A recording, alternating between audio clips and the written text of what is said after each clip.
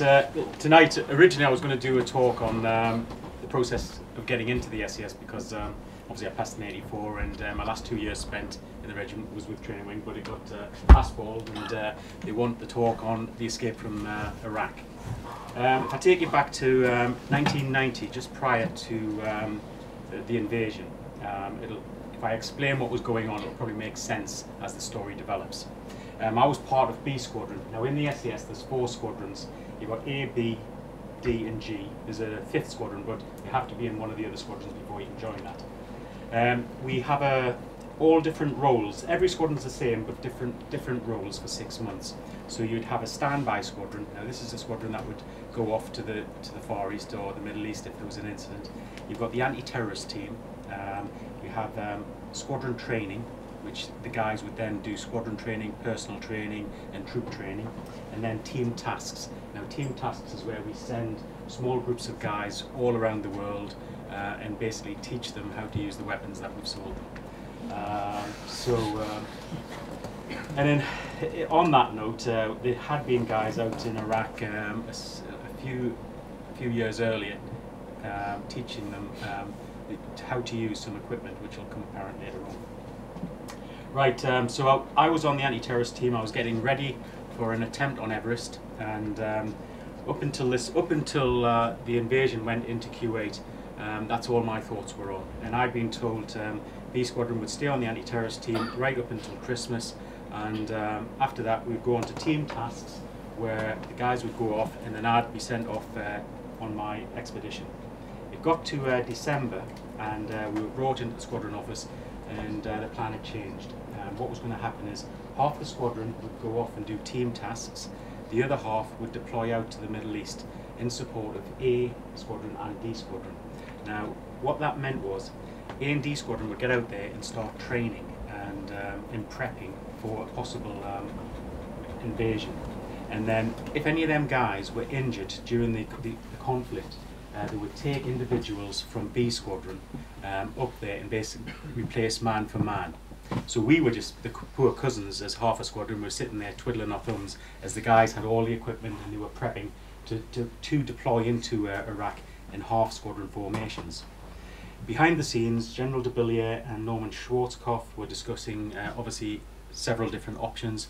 De Villiers wanted to send the regiment in straight away in half squadron formations in vehicles because he knew that basically once the regiment got in there, they could probably dominate most of western Iraq. Schwarzkopf was against this.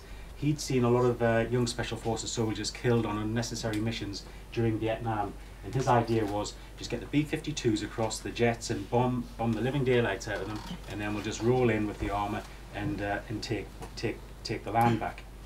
They brokered a deal where at this point, I'm sure you can all remember the Scuds that were going into Israel. There was a huge problem, or this could develop into a huge problem, that if the Israelis came into this conflict, it would complicate the whole thing going. So we were then, the regiment was tasked to put 3 patrols into Iraq to observe on main supply routes, with the idea of we would, if a Scud came down the road, we would call in coalition fast air. They would then come in and take out that Scud. It was basically, everybody was rushing and everybody had their heads stuffed right between the legs and nobody was thinking. It was actually pretty shameful, because what I'm about to tell you in terms of the patrol and everything, there was nothing good came out of any of these 3 patrols. It was just people trying to get into a fight. It was, you can imagine, young schoolboys at school trying to go for a scrap. They were all rushing and tripping up to get there. We got tasked to put in this patrol. We opted not to take vehicles because we didn't have any operational 110 vehicles. All we had is Land Rover 90s, and they weren't a proper platform to put your heavy weapons on or your patrol weapons. There was no armaments on there. They didn't even have long-range capabilities. We were going to deploy some 200 kilometers in country via vehicle, and obviously 2 patrols via vehicle and 1 patrol by foot. We were to dig underground, and the observation post was to be there for 10 days. with the option of being resupplied or relocated or taken back out. As we started planning for this operation, there was very little intelligence coming back in. Nobody knew what the weather was going to be like, and nobody knew what the borders looked like, nobody knew what the ground was like. Our mapping dated back to 1944, believe it or not. Our satellite imagery was 15 years old, and we didn't have a specialist with us to read it, so in actual fact we were reading it upside down. So all the low points we thought were high points, and vice versa.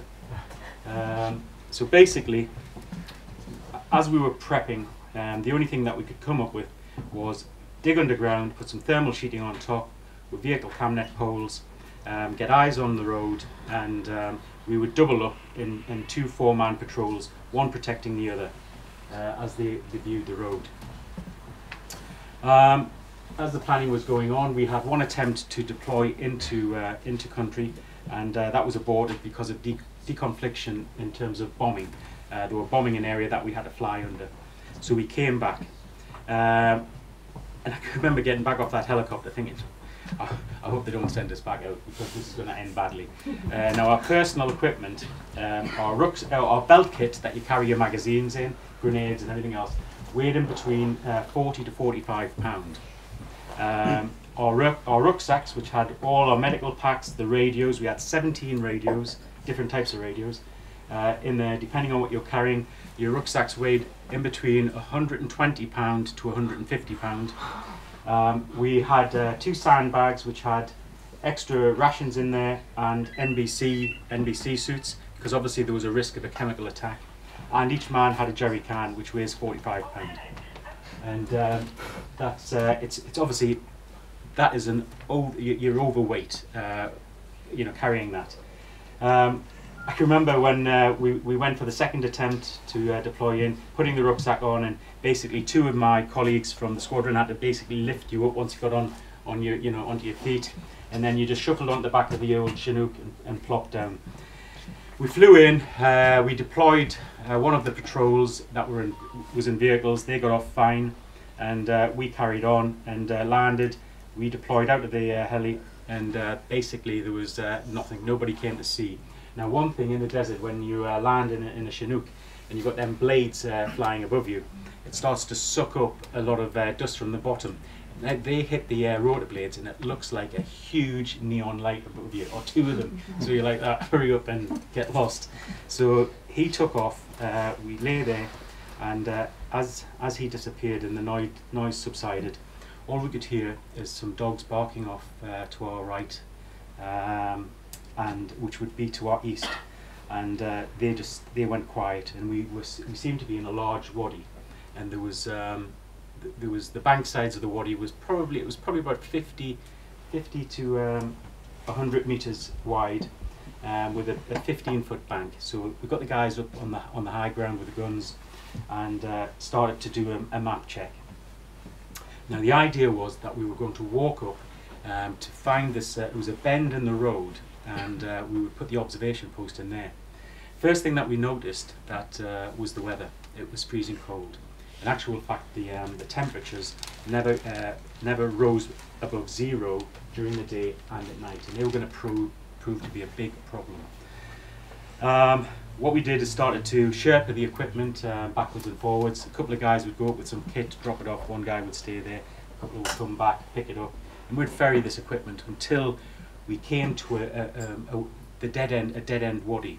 And if you can imagine entering from the south here, moving up, and the wadi would end at this back wall just behind you. This side, this wall had a slight overhang, slightly, just maybe similar to that the roof there, and then your desert floor went off in that direction. Here there was a large flake of rock which had peeled off the side that was there, and this side sloped up gradually to the same height as that.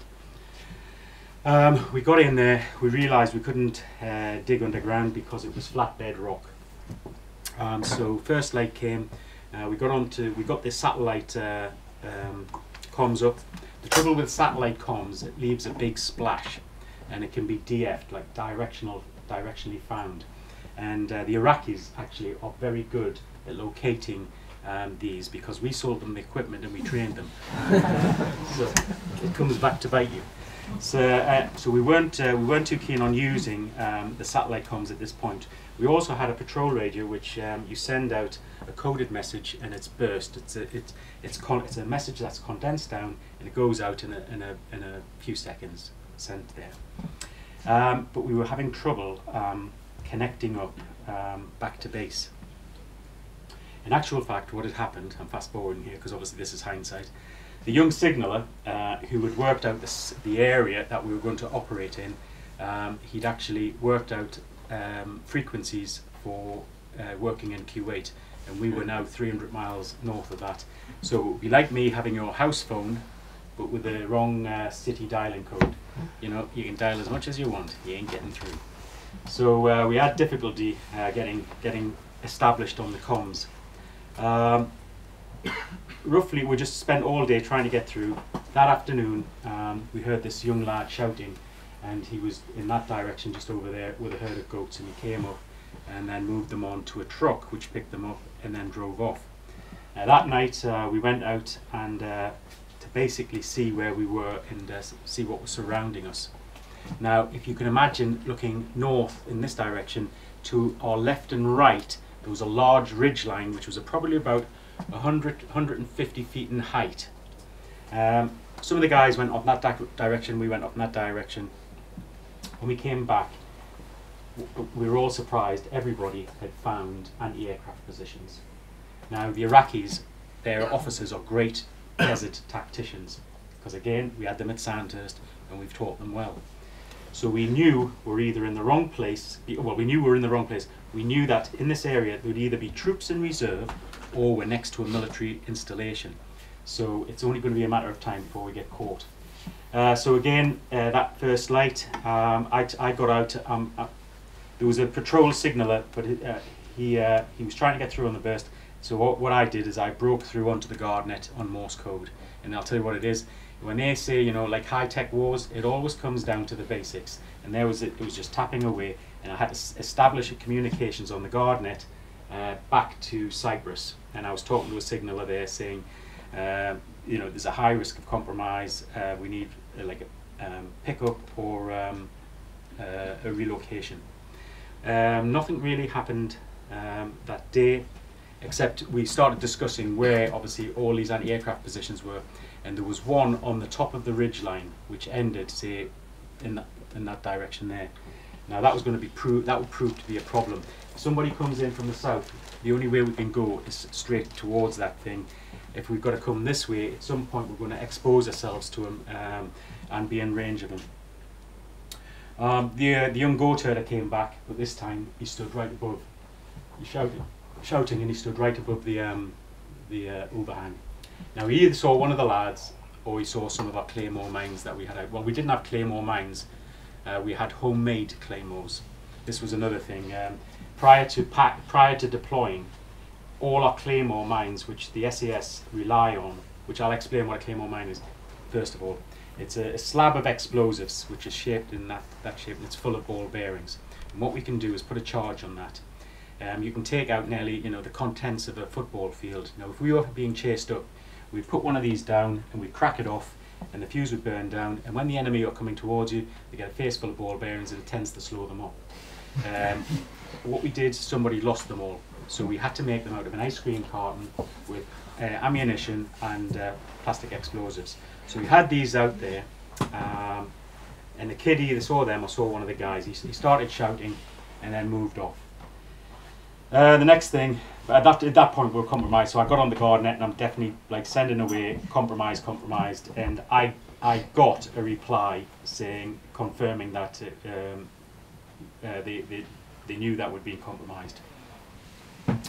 The next thing that happened, we heard a tracked vehicle, and this tracked vehicle was moving on. It was coming in from that direction, coming along. Now, as infanteers or boots on the ground, the worst thing you can face is armour, because all you've got to do is put one shell up there, and it's good night Vienna for all of us. And we all cracked up our 66 rocket laws, mini rocket launchers, which would have probably, if it was a tank, would have bounced off them because they're useless. So we opened the 66 up and waited, and we were sitting there, and I'll tell you what, You know what? I'm sure everybody's been in a frightening situation where you start laughing and you wonder why you start laughing. Well, we sat there, and I had a German cap on because I'd been on my Alpine Guides course, and one of the lads said something about Rommel, and we just all started laughing, and we were laughing to the point of nearly wetting ourselves, waiting for this tracked vehicle to come round the corner. I'm sure we would have stopped laughing if it had a barrel on it, but what it was a bulldozer, and the guy had the blades up there, and he was peering over the top. He stopped, and then he reversed away and then moved off. Now, although in the desert, in the Wadi systems, there's no street signs, these lads know the place like the back of their hand. You know, they know everywhere. So we knew straight away that this guy had come in to check us out. He would have known that it was a dead end. So we started to get all the useless kit out of our Bergens, all the like thermal sheeting and poles and anything that you really didn't need, and ditching it behind this flake of rock. And started drinking loads of water, filling all our water bottles up out of the jerry cans and ditching them, and then suggested that we put our shamags on, cover our faces. There might be a chance of bluffing our way out of this. So we started to move off, and I was in front and kept really tight to this side of the Wadi wall as I was moving down, and the guys patrolled in a straight line. Just as we started to move out into the open, because I'm very aware of that anti-aircraft position up there, this side of the Wadi, the wall actually rose quite steeply, and then it opened up to about 500 meters in that direction, and then the slope was more gradual but slightly higher. As we came out the open, there was two old boys with AK-47s on. I'll say they had uniforms on just for legal. Basically, they definitely had two AK-47s. And as we were walking in, I shouted up to the lads, "We better close up here. We've got two guys, and they're armed." And what happened is they just started following us on the high ground, looking down at us. As we got out into the open, we'd all bunched up, and I thought, right, I'll try the double bluff. So I lifted my hand up and waved at them. At that point, he shot at me, so I'd obviously done something wrong. We engaged them, and they went down pretty quickly. At the same time, two vehicles came up, and more troops deployed out of the vehicles.